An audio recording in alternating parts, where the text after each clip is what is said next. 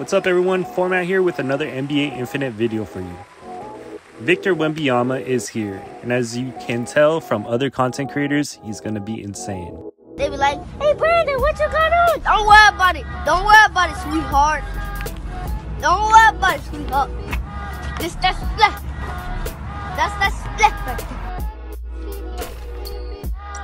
So I had some IC I was able to end up spending on Victor Wembanyama.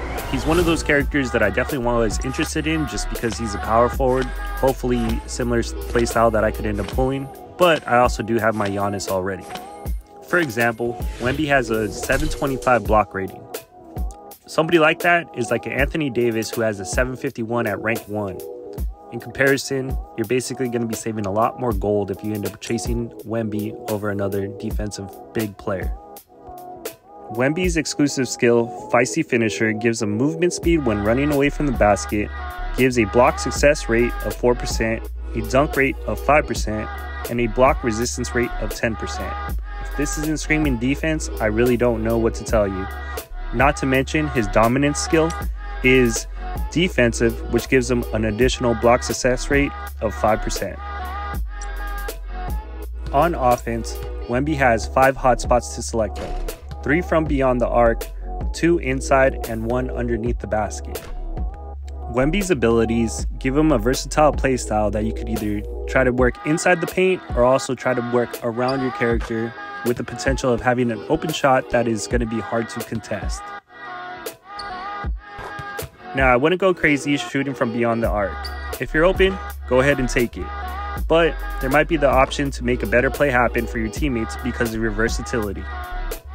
Now, when it comes to Wemby, what I realized when I actually jumped into my first rank 1 game as well as rank 2 game in Hall of Fame, I really struggled with playing defense against other shooting forwards like Jason Tatum. They just happened to be too quick for me to end up keeping up. So, if you end up staying in the paint, yes, you can be a defensive powerhouse. However, you end up leaving your opponent with the possibility to pop that three-pointer. Being an epic card, I think Wemby is the perfect pickup if you're lacking that defensive presence on your team. If you're playing 5v5 Dynasty, he's definitely going to end up getting a few blocks. If you're playing 3v3, you'll definitely be able to protect the rim and get some rebounds. Some of you might be asking, why would I want to chase a Wemby when I end up having an R6 Giannis? To be honest, I'm not. Wemby's stats overall are too low for me compared to my Giannis.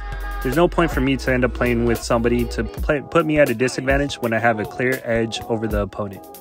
Like I said before, I think Wemby's a solid pickup if you're lacking that defensive presence. But I'm so close to getting a Giannis R7 that it's too hard for me to justify not getting that gold to trade these cards to end up getting my Giannis ranked up.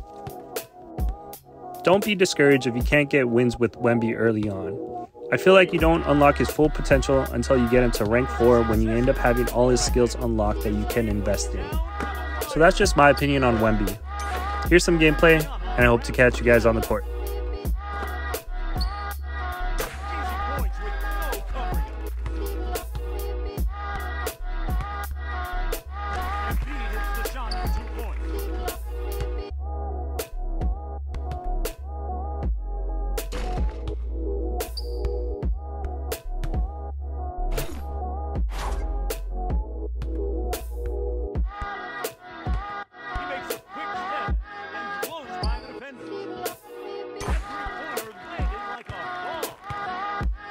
Quick crossover took the defender's ankle. Check your wall. It's game time. That shot was off the mark. Embiid grabs the rebound. Great pass. It's time for Lillard to take over.